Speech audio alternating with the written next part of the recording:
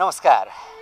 कार्यक्रम अलगधारमा यहाँहरूलाई हार्दिक स्वागत गर्दछौँ र कार्यक्रम अलगधारमा भूकम्प पछाडिको जुन अवस्था छ त्यसको छायाङ्कन र प्रस्तुतिकरण गर्ने क्रममा हामी आजको अलगधारको यो श्रृङ्खलामा यहाँहरूलाई आम सर्वसाधारणको मानसिकता प्रस्तुत गर्ने जमर्को गर्नेछौँ।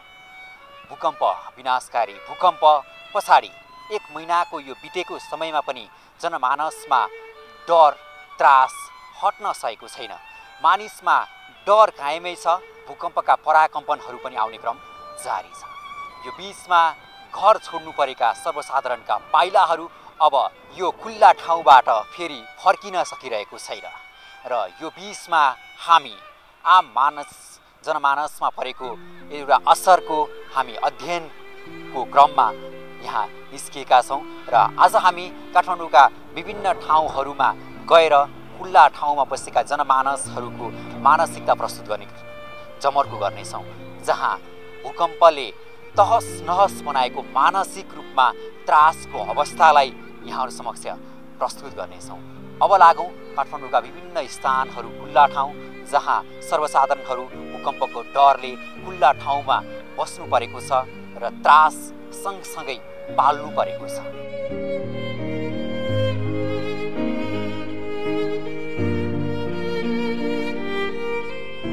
दाइ, अब भूकम्प आएको पनि 1 महिना भइसक्यो होइन, र पनि तपाईँहरू बाहिरै हुनुहुन्छ। अझै बाहिरै बस्नुपर्ने त्रास छ कि के छ अवस्था? एउटा त त्रास पनि हो होइन, अर्को चाहिँ अब घर बस्नै नभएर चाहिँ चिरा परेर चाहिँ जग भाँचेछ, घरमा बस्नै मिल्दैन। त्यस कारणले चाहिँ हामी यो टेन्टमा बस्नु परेको बाध्यता नै हो। अब रेन्ट लिन जाउँ भनेर रेन्ट लिन हामीले धेरै ठाउँमा गयो होइन, त्यो ग्राउन्ड फ्लोर हाम्रो ऱ्याम्प मिलेको टोयलेटको व्यवस्था नभएको ठाउँ मात्रै छ। अब त्यसको लागि चाहिँ अब हेल्पर पनि अब आफ्नो मान्छे छैन होइन, त्यसैले चाहिँ बाध्यता भएर रेन्टमा बस्नु परेको। पराकम्पनहरू आउने क्रम त जारी नै छ। 1 महिना बितिसकेको छ ठुलो भूकम्प गएको र यो बिचमा पनि अझै यसरी पालमा खुल्ला ठाउँमा बस्नेहरूको उत्तिकै भिडभाड छ। अझै घरभित्र जानलाई सक्ने अवस्था देखिँदैन र यो बिचमा अर्को एकजना दाइ पनि हुनुहुन्छ। लामो समयदेखि तपाईँ यसरी हुनुहुन्छ होइन, बताइदिनुहोस् न त्रासको कुरा तपाईँलाई कस्तो लाग्छ? त्रास त आइरहन्छ जस्तो लाग्छ सर। अब आइ नै रहेको छ, दिनमा अब धेरैचोटिसम्म गइरह्यो। यहाँभन्दा अगाडि अहिले पनि 2-3 फेर गइरहेको छ। अनि अब त्रास अलिकति कम भए पनि जानी बस्ने ठाउँ त अलिकति अपायक नै छ। मेरो त पाहाडमा पर्छ घर, बाटो छैन घरमा, अनि त्यसको लागि अब सहयोगी छैन, एकदम समस्या नै छ। यहाँबाट फुत्केर कहाँ जाने के भन्ने एकदम चिन्ता बढिरहेछ। यो ठाउँ छोडेपछि कहाँ जाने के गर्ने नै भन्ने अलिकति चिन्ता बढिरहेको छ। पाहाडको ठाउँ बाटो छैन, सहयोगी छैन, घर छैन। हेर्नुहोस् लडिहाल्यो। शारीरिक रूपमा पनि अलिकति चाहिँ अशक्त जस्तो देखिनुहुन्छ होइन। यो अवस्थामा अब यो त्रास सँगसँगै आउँदा भूकम्पको डर भइराख्दाखेरि कस्तो हुन्छ, कस्तो लाग्छ तपाईँलाई? साथीहरूको सहयोग छैन, अब मरिन्छ जस्तो लाग्छ। अब भाग्न सकिँदैन, अनि सहयोगी आफ्नो साथमा हुँदैन, अनि अलिकति त्यसमा चाहिँ मरिन्छै जस्तो लाग्छ आइरहँदाखेरि।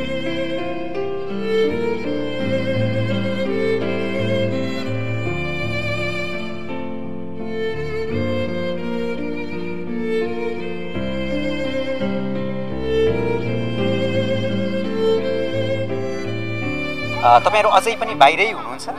हजुर हजुर। कति भयो यसरी बाहिर बस्न थालेको? हामी अब 1 महिना भइसक्यो हामी यसरी बसेको र अब 1 महिना भइसक्यो भूकम्प गएको पनि, ठुलो भूकम्प गएको होइन, र पनि बाहिरै बस्नुपर्ने अवस्था छ भनेपछि त्रास सधैँ भइरहन्छ कि कस्तो छ तपाईँहरूलाई के लाग्छ? अहिलेसम्म भूकम्प आइरहेछ होइन, अब त्रास त अब भइरहेकै छ भनौँ न। अब घर जानुभन्दा पनि फेरि घर भत्किरहेछ, हामी जानै सक्दैन। अब कहाँ जाने? अब यहाँ पाल हामी सेकेन्ड पालमा बस्छौँ, हाम्रो होल फ्यामिली नि 13 जना छ। हामी सबै यहीँ बस्छौँ। अनि उहाँ आमा पनि बुढी आमा छ, के गर्नु? अब घर भत्किरहेछ, कसरी बस्नु? तपाईँहरूलाई के लाग्छ? तपाईँहरूको मानसिकतामा नि जस्तो त्रास एक किसिमले पराकम्पनहरू पनि गइरहेको छ होइन, अनि बाहिरै बस्नु परिरहेको छ। यो अवस्थामा तपाईँहरूलाई के लाग्छ? अब खोइ अब मानसिकमा अब के अब डर लाग्छ। अब त्यही हो, अब घर जाने बित्तिकै डर लाग्छ, के गर्नु? अब कता जाने खोइ, अब त्यस्तै छ।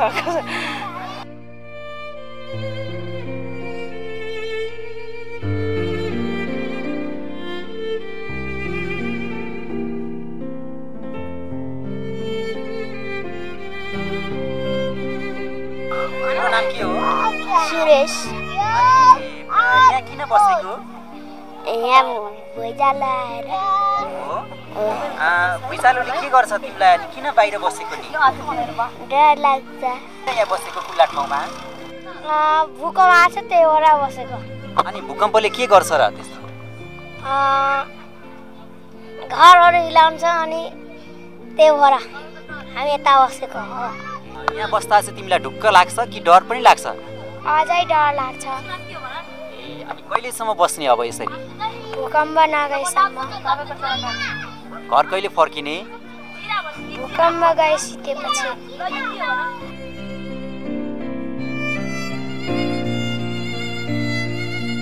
खुल्ला ठाउँमा भूकम्प आउँछ भूकम्पको डर लाग्छ कति लाग्छ धेरै लाग्छ के हुन्छ जस्तो लाग्छ भूकम्पले मर्छ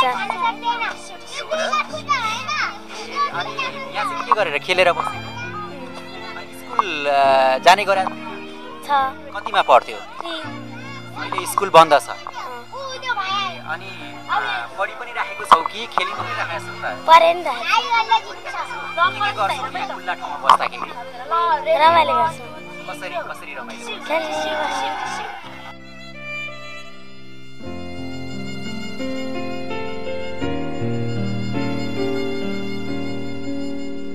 पालमै हुनुहुन्छ होइन हामी त पालमै छु कति भयो यसरी बसेको हिजो 1 महिना पुग्यो 1 महिना भइसक्यो र पनि पालमै बस्नु परेको छ होइन तपाईँहरूलाई कस्तो लाग्छ यहाँ बस्दाखेरि कस्तो लाग्ने न अहिलेसम्म के अरे हाम्रो सरकारले हेरेको छैन क्या कुहिरेहरूले दिएको छ त्यही खाएको छ अनि डरको विषयमा चाहिँ कस्तो लाग्छ भूकम्प सानो सानो आइराखेकै छ होइन कस्तो लाग्छ डर त लागिहाल्छ नि अब त्यस्तो हुरी बतासा हुन्छ होइन अब यता पनि घरै घर छ अब यस्तो छ अनि त्यही भएर डरले हामी रातभरि सुत्नु सकेको छैन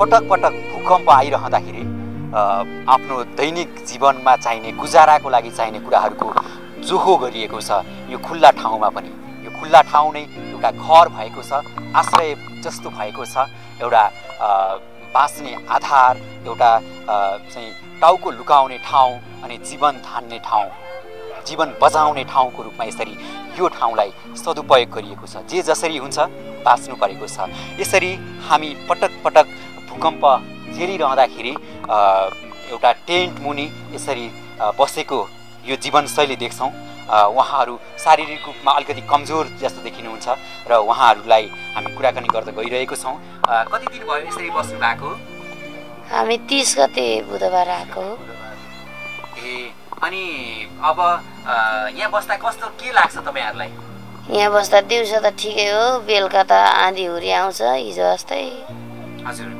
अनि डर लाग्छ यो उचाल्छ कि जस्तो डर लाग्छ अनि डर चाहिँ कस्तो लाग्छ 1 महिना पनि भइसक्यो होइन 1 महिनासम्म डराइरहने भनेको तपाईँहरूलाई चाहिँ कस्तो महसुस भइरहेको छ होइन अब के अरे भूकम्पको चाप घट्न पर्ने ठाउँमा झन् झन् चाप बढिरहेको महसुस भइरहेको छ हामीलाई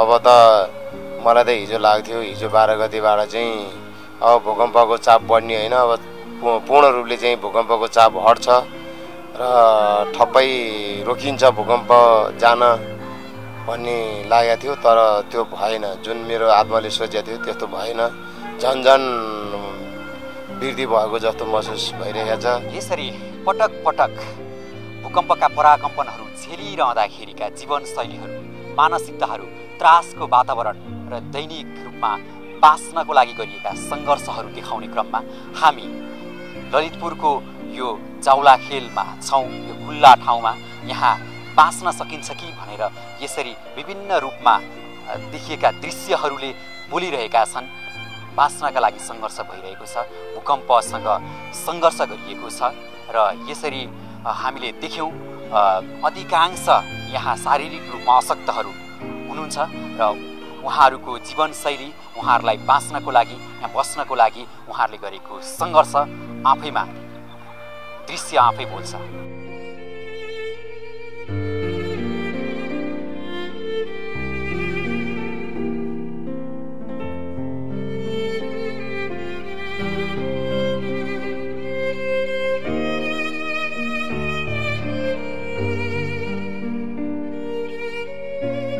के तरकारी छ आज? मस्यौराको दाल। अनि अरू? त्यति मात्र हो। अनि भात। ए अनि कति दिन भयो यसरी खान थालेको? 12 गते खान थालेको। घर कहाँ हो? घर पालो। ए अनि यहाँ चाहिँ कोसँग बस्छौ? मम्मीसँग। अनि यहाँ बसिन्जेल यसरी नै खाइरहेछौ? ए अनि के खाइरहेछौ यहाँ खानेकुरामा? यही दाल भात हो। अनि दिउँसो चिया त्यति हो। अनि बेलुका भात खाइरहेछौ? दिउँसो जुस पनि बार्छ। जुस पनि खाइरहेछौ? जुस पनि दिउँसो बार्छ। अनि भूकम्पको डर कतिको लागिरहेछ अझै? अझै लागिरहेछ। अब त लागिरहेछ। हरेक साँझ र बिहान पेट भर्नको लागि यसरी लाइन लागेर यो टुडी खेलमा रहेका सर्वसाधारणहरू बिहान र बेलुका यसरी लाइन लागेर खाना खाने गरेका छन् र यो जो हो एउटा संस्थाले गरिदिएको छ र यसरी छाक टार्ने व्यवस्थाको बन्दोबस्त भएपछि भूकम्पको त्रासको सञ्चार भएको अनुहारमा केही हदसम्म भए पनि एक किसिमको खुसीको अगाएको रौनक पनि देखिन्छ। तर त्यति मात्रै होइन, जीवन खाइसके पछाडि उही डर छ भूकम्प आइहाल्छ।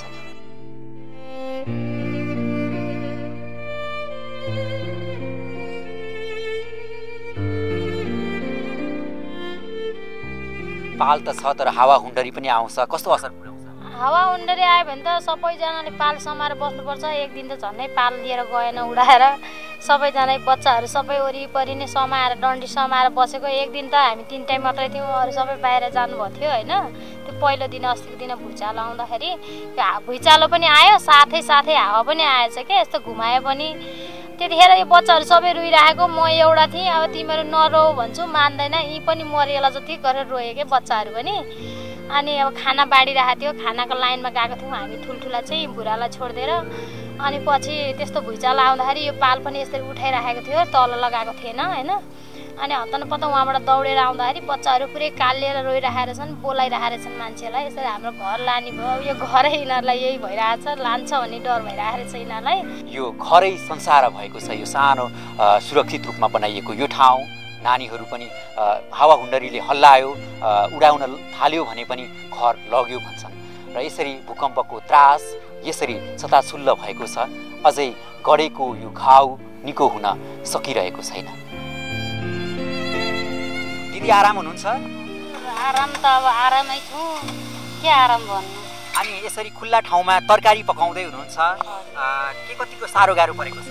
साह्रो गाह्रो त अब खुट्टो फ्र्याक्चर भएको छ, हिँड्न त्यति सक्दिनँ, अब खानालाई मलाई दुखै छ। अनि हावा हुन्डरी आउँछ, पानी आउँछ, त्यो बेलामा पकाउनलाई समस्या हुँदैन? समस्या हुन्छ, त्यो दिन भोकै सुत्ने। भोकै सुत्नुहुन्छ। अनि डर चाहिँ अझै 1 महिना भइसक्यो होइन, यो लामो समयसम्म डराउनु पर्दाखेरि कस्तो हुँदो रहेछ, कस्तो लाग्दो रहेछ? डर त अझै छ, हाम्रो 2 चोटि घरभित्र परिसक्यो। यहाँ पनि हावा हुन्डरी आउँदा न भुइँचालो आयो कि भनेर चारैपट्टिको पाल समाएर बस्नुपर्छ। अनि चाँडै पकाउनुहुन्छ, चाँडै चाहिँ खानुहुन्छ, चाँडै सुत्नुहुन्छ? सुत्नु त के सुत्नु, डढाइ बस्नुपर्छ, निन्द्रा त के आउनु। उता चोर चोर भन्छन् त्यत्तिकै, अब उता हावा हुन्डरी आउँछ, उता भुइँचालो आउँछ, के निन्द्रा होला। दर्शकवृन्द, यसरी कुन कतिखेर के हुने हो पत्तो छैन र यो बिचमा पकाउने अनि खाने, चाँडै पकाउने चाँडै खाने, सुत्नलाई प्रयास गर्ने यो जीवनशैली हामीले निहाल्यौँ यो टुडी खेलमा। काठमाडौँ बाहिरको भूकम्प प्रभावित जिल्लाहरूको अवस्था त एक किसिमको छ नै, त्रासमय छ नै। केन्द्रबिन्दु त्यही भएका ठाउँको त्रास त एक किसिमको छ नै। सिन्धुपाल्चोक, दोलखा, रसुवा, धादिङ लगायतका यी नुवाकोट लगायतका यी जिल्लाहरूको अवस्था त एक किसिमको त्रासदीमय छ नै, समस्याग्रस्त अवस्था त छ नै। यो काठमाडौँको अवस्था, काठमाडौँको जनजीवन, काठमाडौँको मानसिकता, यहाँका सर्वसाधारणहरूलाई लागेको भूकम्पको असरको यो जुन त्रासको सञ्चार छ, यो एउटा त्रासदीमय भयावह छ र यो मानसिकता कहिले सामान्य हुने हो पत्तो छैन।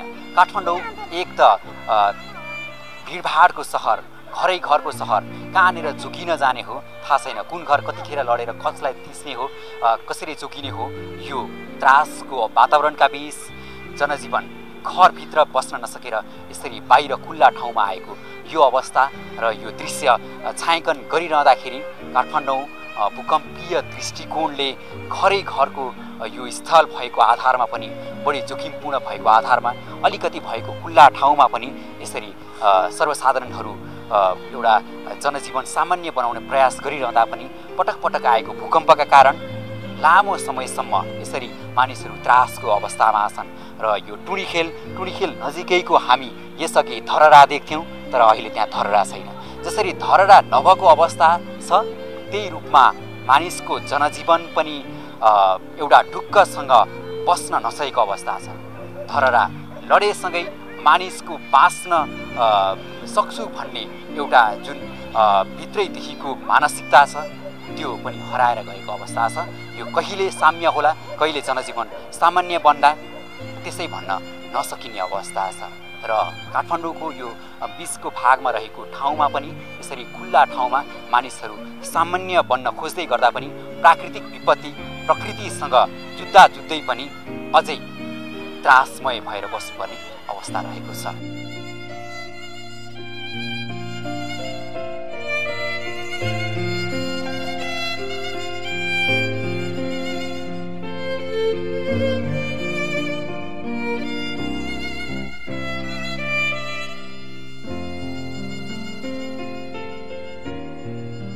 गर्दै हुनुहुन्छ तपाईँ अहिले यहाँ? अहिले त हजुर घरद्वार पुरा अलिकति सफा सुथरा गर्दैछु हजुर। यो तरकारी यताउति हजुर राम्रो भइरहेछ हजुर। अझै डर लागिरहेछ? डर लागिरहेछ हजुर। आए भूकम्प गर्छु हजुर त के गर्नु हजुर, कहाँ जाउँ हजुर? के लाग्छ, कस्तो लाग्छ तपाईँलाई? मनमे एकदम डरै लागिरहेछ हजुर, एकदम मनमे डर लाग्छ। को हुनुहुन्छ तपाईँहरू? यहाँ पुरै परिवार छ, फ्यामिली छ।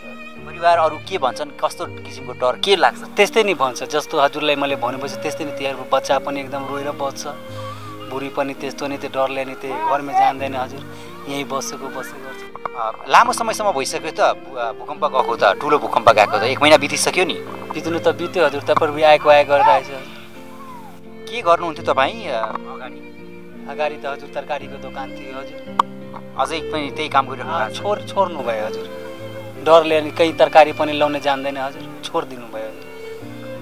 अनि पुग्छ त अब यसरी बस्दाखेरि जीविकोपार्जन गर्न सक्छ? अब के गर्नु हजुर, त केही न केही अलिकति चटपटीको दोकान खोलेको हजुर, त्यही बेचेर नै खाइरहेको छु, त्यही मात्रै।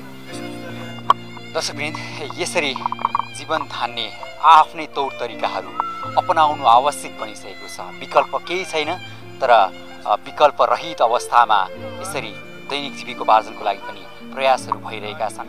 डर त्रास अझै कायमै छ।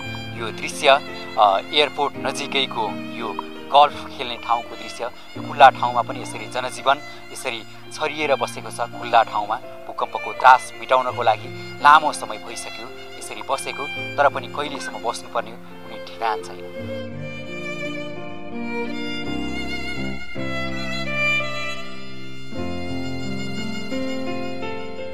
वैशाख 12 गतेको विनाशकारी भूकम्पपछिको त्रासमय अवस्था अझै कायम छ। 1 महिना बितिसकेको यो अवस्थामा पनि सर्वसाधारणले त्रासमय भएर जीवन गुजारिरहेका छन्।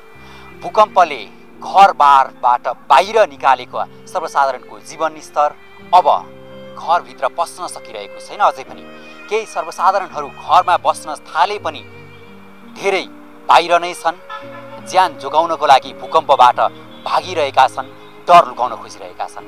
यो बीचमा मानसिक रूपमा घटेको डर त्रास यो अवस्थाको कुनै पनि उपचार भइरहेको छैन। अहिले मानसिक रूपमा बनेको रोग, यो रोगले अझै पनि सर्वसाधारणहरूलाई छोड्न सकेको छैन। भूकम्पको डर अझै पनि यत्रतत्र सर्वत्र छ र कुन बेलासम्म कहिलेसम्म डराउने यसको पनि कुनै यकिन छैन, कुनै समय छैन, कुनै ठाउँ छैन भूकम्पबाट डराउने, भूकम्पबाट भाग्ने। तर सर्वसाधारण यही अवस्थाका बीच आफूलाई बाँच्ने प्रयास गरिरहेका छन्, बाँच्न सङ्घर्षरत छन्। यो सङ्घर्षरत बाँच्ने प्रयासको बीचमा यसको कुनै गन्तव्य छैन, कहिलेसम्म डराउने, कहिलेसम्म लुक्ने। र यो हामीले आज काठमाडौँका विभिन्न ठाउँमा देखिएको मानसिक अवस्था, जुन मानसिक रूपमा गरेको त्रासको अवस्थालाई यहाँहरू समक्ष प्रस्तुत गऱ्यौँ। काठमाडौँदेखि बाहेकका पनि जिल्लाहरूमा यस्तै नै त्रासमय वातावरण छ, त्रासमय अवस्था छ। सर्वसाधारण त्रासदीपूर्ण जीवन जिइरहेका छन्, धेरै मरेका छन्, धेरै घाइते भएका छन्। बाँच्नेको पनि अवस्था त्राहिमाम छ। यो प्राकृतिक विपत्तिसँग लड्ने हामी नेपालीहरूको यो बाध्यता, यो अवस्थाको हामीले आज चित्रण गर्यौँ। यो अवस्था चाँडै टुङ्गियोस्, सर्वसाधारणको यो अवस्था सामान्य बनोस्, भूकम्प नआओस् र अब भने जीवनस्तर सामान्य बन्ने वातावरण बनोस्, बाँच्नको लागि घरमा फर्किने वातावरण बनोस्। हामी त्यही भन्छौँ यो अवस्थाका बीच। र आजको यो छायाङ्कनमा साथ दिनुहुने साथी मिलन भण्डारीलाई धेरै धेरै धन्यवाद। र कार्यक्रम अलगधारको आजको निर्धारित समय सकिसकेको छ। अलगधारको सम्पूर्ण युनिटलाई बिदा दिनुहोस्। नमस्कार।